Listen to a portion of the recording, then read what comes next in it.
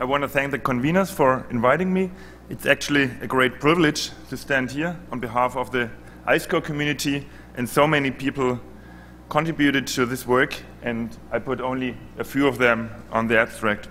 So this talk is about ice cores and CO2 measurements and stable carbon isotope measurements. So as you saw from the previous 4 talks, so we know much about the CO2 concentration of the current carbon cycle in a very high temporal and geographical resolution, although it's difficult to solve all these questions. From the past, we only have reliable CO2 concentrations measurements from Antarctica. So we have basically a single point, because only ice from Antarctica is clean enough for this purpose. So why do we actually measure CO2 on ice cores? What is the purpose? So a very simple one is just to get CO2.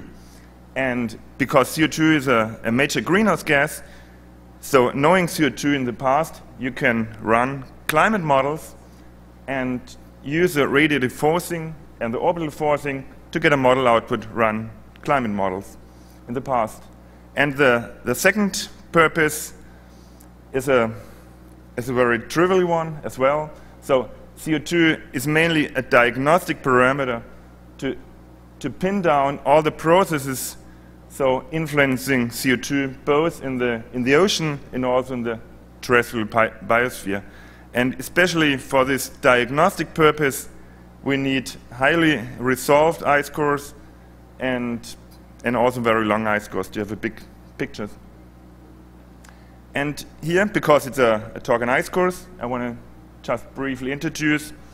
So when you have an ice sample, you have bubbles, and in contrast to the ice itself, which has a very discrete age, you can often layer count the ice core.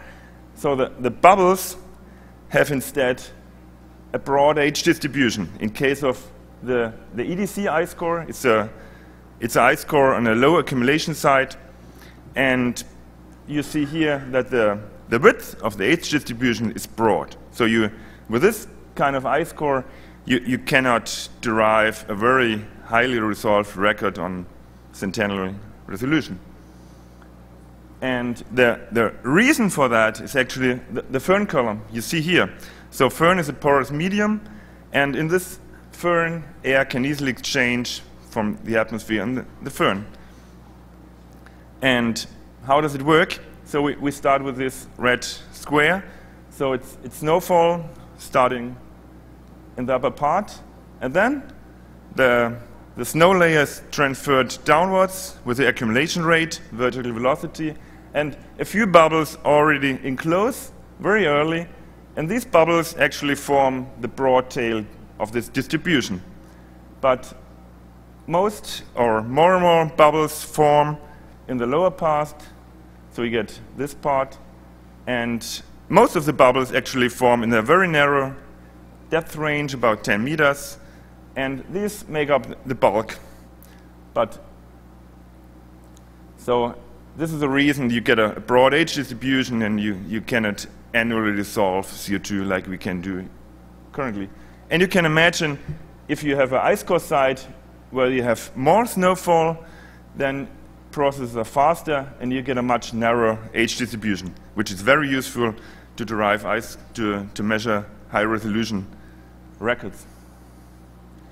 Yet, in the past, often drill sites were chosen to provide very long records, like the famous Vostok record, which informed us about the last 4 glacial cycles. You see that CO2 varied during the glacials around 180, and during the interglaciers to 280. And Vostok has a real broad age distribution, so not suitable for any highly resolved records. But people wanted not only to know the concentration, but the processes behind. And then the race began to come up with higher resolved records. So the first in this was the EDC record, as you can see here, EDC is not really useful for this purpose, but people measured as dense as possible with the ice cores and came up with the Monin record you see here, so the last deglaciation part.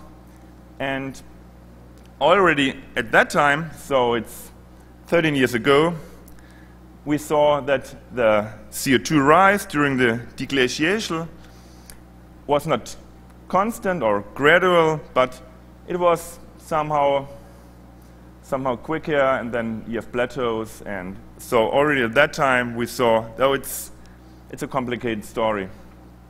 And yeah, but afterwards, the years to come, so people measured the deepest part of the core to get the CO2 concentrations also for the lukewarm interglacials, and it turned out that these lukewarm interglacials had also less CO2 in the atmosphere. In the years to come, the race was to measure even higher resolution during the glacial part. So there were many studies in different ice cores with now higher accumulation rate and narrow age distributions, and these ice cores now allowed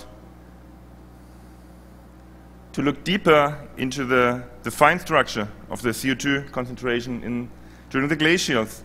And as you are aware, so we have all these wiggles, and these wiggles are caused by the bipolar seesaw mechanism. So this is shown here. So when Greenland is cold, then CO2 warms. And there's a striking relationship between the duration of these Greenland stadials and CO2 release. So it's a bipolar seesaw mechanism, and lots of papers dealt with mode changes and how this millennial scale process worked. And so the final step was to replace the old EDC record with a much higher resolved record from waste divide, which is perfectly suitable for this task because it has a very, very narrow age distribution. And so again, we see the old EDC record, these phases shown here. And now we plot in the new CO2 measurements from waste divide, recently published by Sean McCott. And on the first side, you see here, oh, it doesn't really fit. But it's mainly a problem of the EDC age scale, because EDC has a low accumulation, so it's really difficult to come up with a good chronology in these cores. So we zoom in to see this.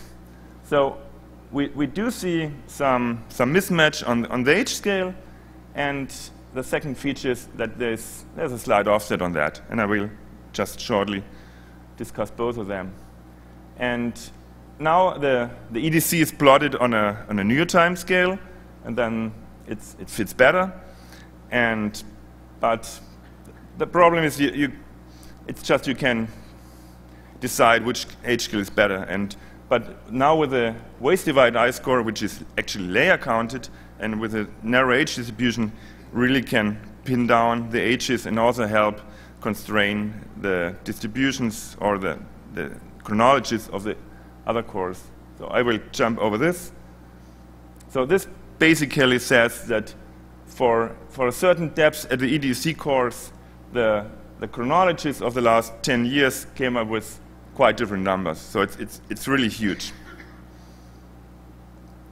And the second feature is there's a slight offset in the CO2 measurements, and it's not really clear what is the reason for that, but EDC was measured actually in bubble ice, while the waste divide record was measured on glycerol ice. So it could be that its ice properties are related to the extraction devices. It's not clear. And so what is the record actually showing? So the deglacial part was divided in 3 modes instead of 4 intervals. So we have a gradual CO2 increase, and then we have plateaus, and these plateaus actually occur after these rapid jumps in CO2, which are visible in ice cores for the first time, because EDC is highly smoothed. And now I zoom into that, and so we have 3 jumps, and so CO2 is jumping in just 100, 200 years by 12 ppm, and these jumps are simultaneous with methane jumps. So this points to a more northern hemisphere cause of these jumps, and so AMOC changes, so changes in the North Atlantic circulation. And recently there was put a different alternative for that. So it could be that CO2 is actually released not from marine processes, but by terrestrial processes. And Peter Köhler and colleagues, they thought about, oh, it could be permafrost actually, thawing and releasing organic carbon.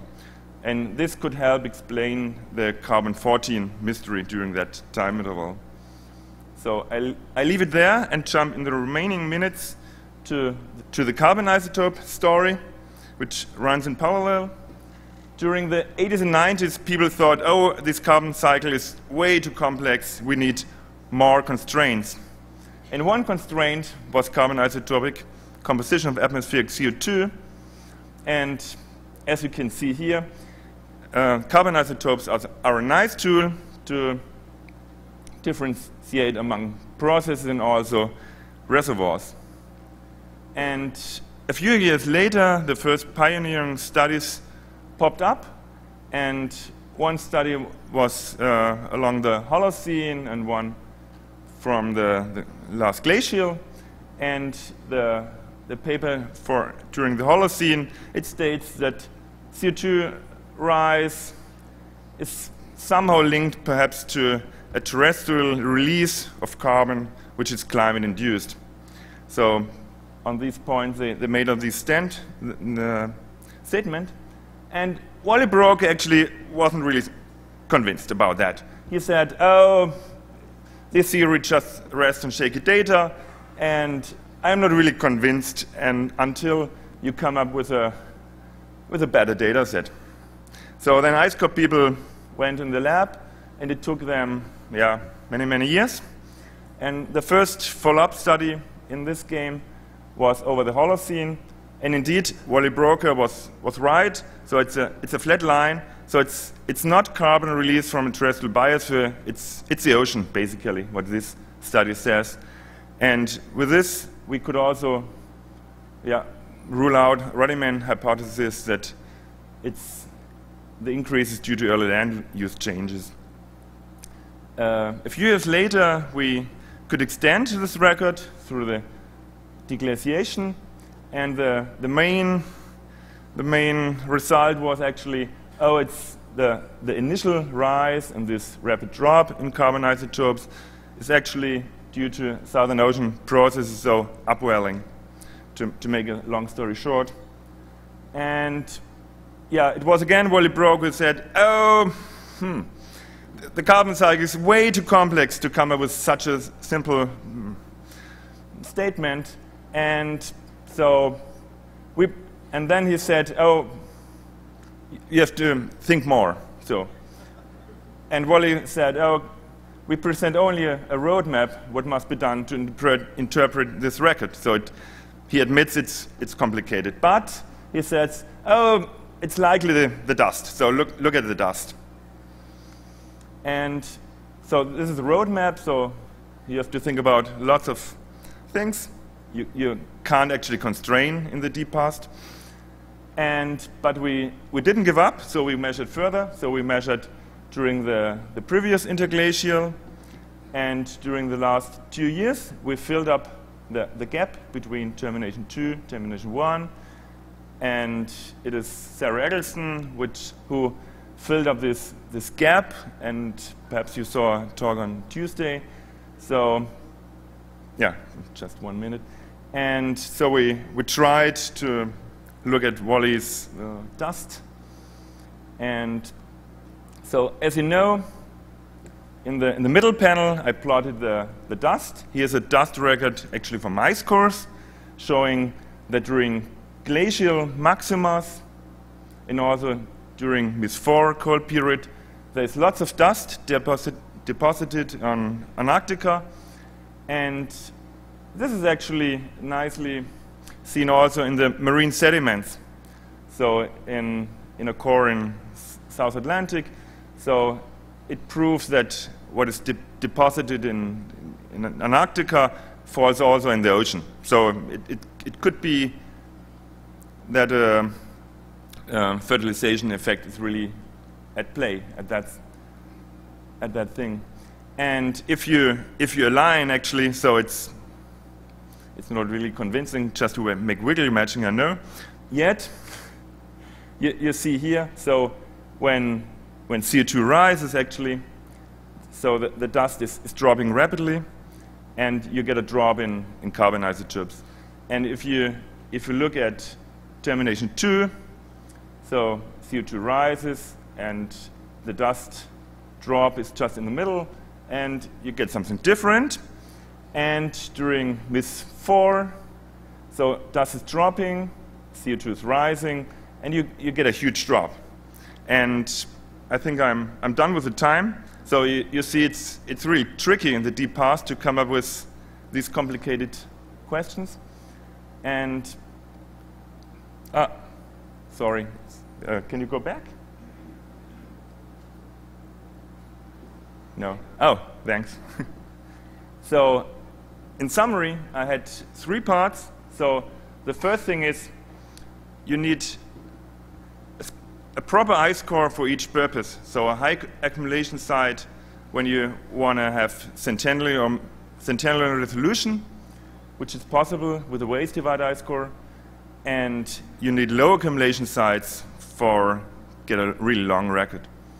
And in part 2, I tried to say that the high resolved CO2 records really allow to think more on the processes. So, and in part 3, so you saw the help of the carbon isotopes in. Yeah. Okay, I finish. Thank you.